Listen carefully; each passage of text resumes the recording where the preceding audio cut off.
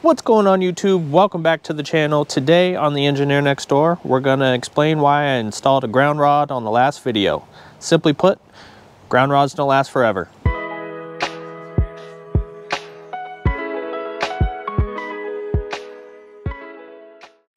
Your grounding system is like your home's electrical insurance plan. If anything goes wrong, this is what this system's for. The main intent for your home's grounding system is to detect and clear faults. And what faults are is current not flowing in the wires that they're supposed to. In the US, there's nearly 50,000 home fires due to electrical faults. This is why your home's grounding system is so important.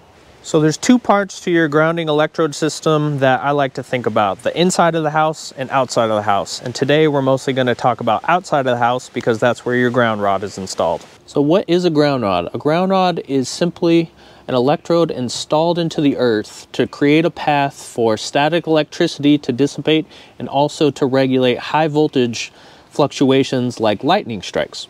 Dissipating electricity with houses that have gas in it is real important because a big enough static buildup has enough potential energy to spark your gas line and blow up your propane tank. This is why gas lines are important to be grounded.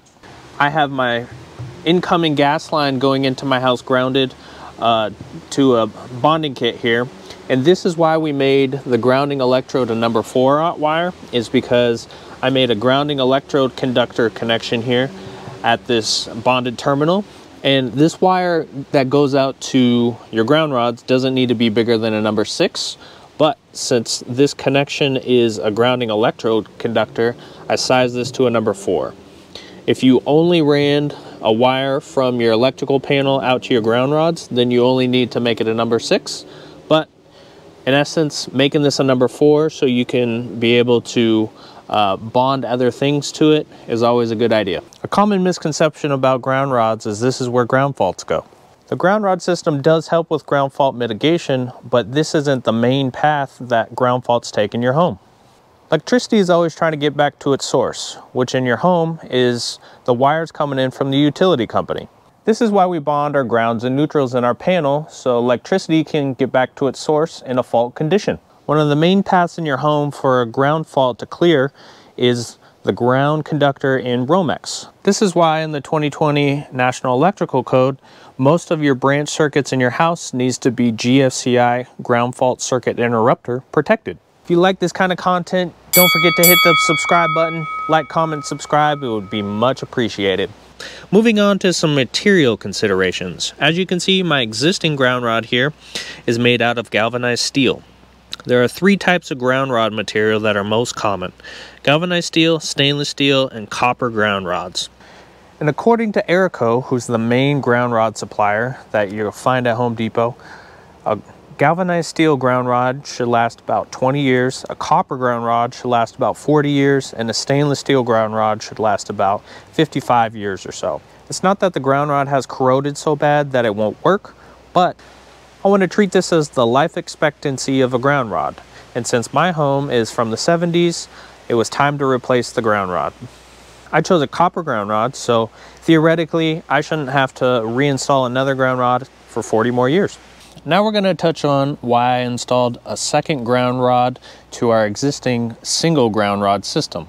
The 2020 NEC requires you to install 2 grounding electrodes unless you can prove a single electrode can provide less than 25 ohms to ground. And for the extra $30, I like to just install a second ground rod to know that my house's grounding electrode system is up to snuff.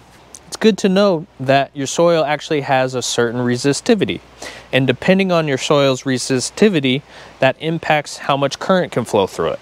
And depending on what kind of soil you have in your area, that might dictate what type of material ground rod you choose. Okay, and last thing I want to touch on is the use of copper versus aluminum in your grounding system. The NEC only allows you to use copper for your underground grounding connection, and you cannot use aluminum.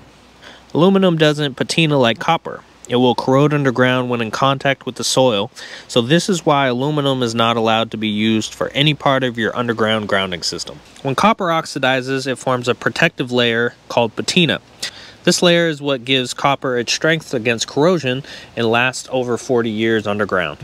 And my recommendation for any grounding system is use copper at any time possible.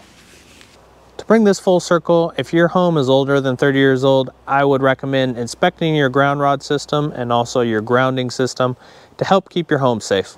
That's going to wrap up this video on ground rods. Like, comment, subscribe, and we'll see you in the next one.